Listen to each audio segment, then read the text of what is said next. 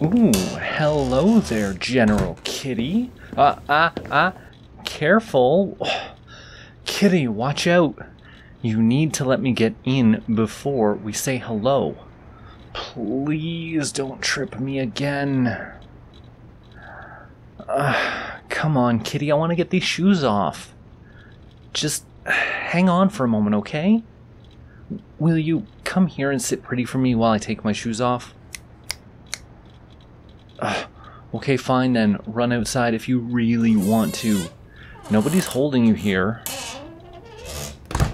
Oh, you want back in already? Are you full of regret, or do you just like to make demands?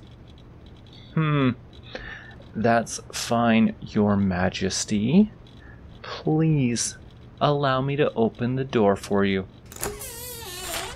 Now, if it's alright with you, I'll put this mail down on the table and we can start our hangout evening. Have you been looking forward to it all day? Oh, you just woke up. I should have known. Kitty is best known for the catnap. That's okay. I have been looking forward to spending the night inside. That commute today was brutal. Yes, I do always have trouble in that part of town. No, I didn't go there specifically to get that stack of paper. That was in the mailbox, and that part of town is just in my way. There's no going around it, only through. Why are you pawing at the mail, Kitty? Are you interested in it? I'll let you investigate if you want. It's not all available to be your new toy. You can have this chunk of flyers. Do you want to play with these, Kitty? Alright, this one's actually kind of a big deal. Well, why is it a big deal? Well, that's because of who it's from. Can you read who it's from? No, Kitty, you don't read with your paws like that. Sheesh. Let me open it. It's a bill. Whose bill? Well, it's our Bill, Kitty. Why haven't you met him? Oh, no, Kitty, you misunderstood. It's not a person named Bill sending us a letter. Somebody sent us a bill that we need to pay. In this particular case, it's the power company. You like having power, right? Of course you do. You wouldn't be able to play videos on the internet if you didn't have it. If we are going to keep having that as an option, then we need to pay this bill.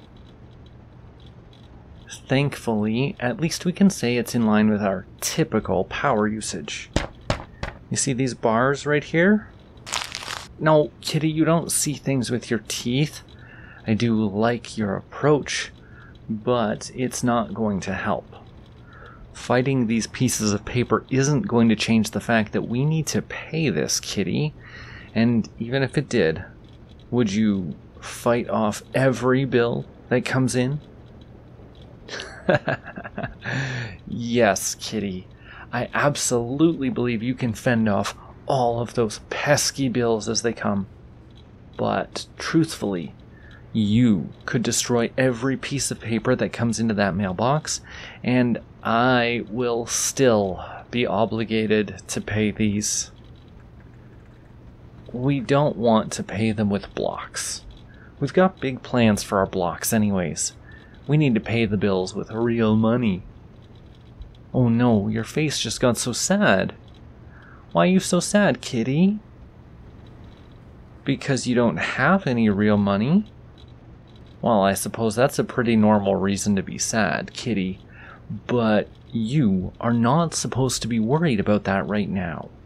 I can't have a sad kitty moping about the house.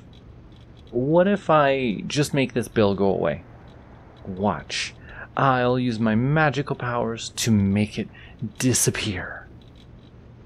Okay, maybe I don't have any real magic yet, but if I put this up on the fridge, you will have a much easier time moving on. Well, why aren't you going to move on, Kitty? Oh, you want to help pay the bills too? Well, why don't you write us some stories? If you do really well and write a great story, you could become the famous author Kitty. Would you like that? Well, you could write stories about anything. Do you remember that squirrel you saw on the balcony the other day?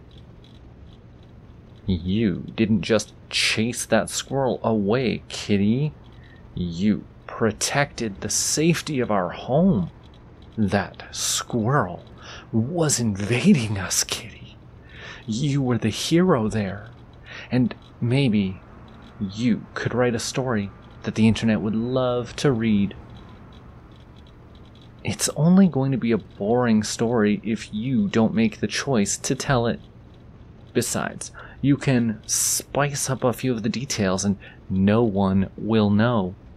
How would they know?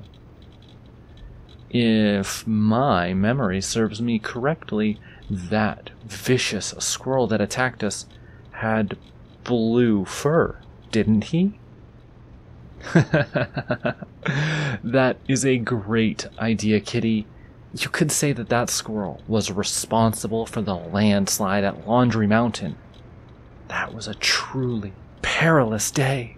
But thanks to the wonderful Neko of lore, who adventures through the kingdom of chores, the townspeople were saved. They rejoiced, and a legend was born. What do you think, Kitty? Could you write that story for us? If you do, I will draw some cute little pictures to go with it. We will slap it together and call it a kid's book. Everyone will love it, and we won't even need to use AI to make it happen. How about you work on that while I go set up an experiment? You and I are about to settle a debate between Skipjack and Albacore.